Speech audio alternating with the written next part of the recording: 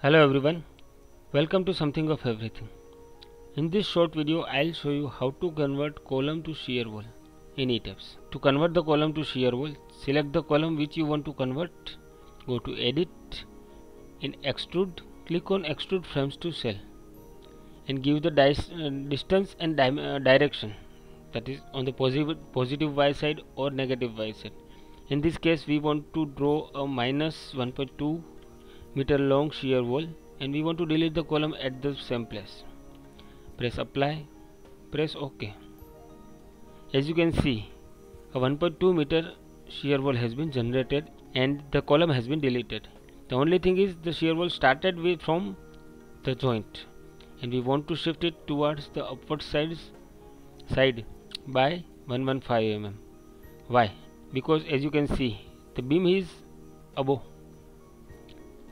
So to do that, just select the wall, remove this joint and go to edit, click on move, and in the y direction give the distance by which you want to shift it. Press apply and OK. As you can see, the shear wall has been generated instead of column.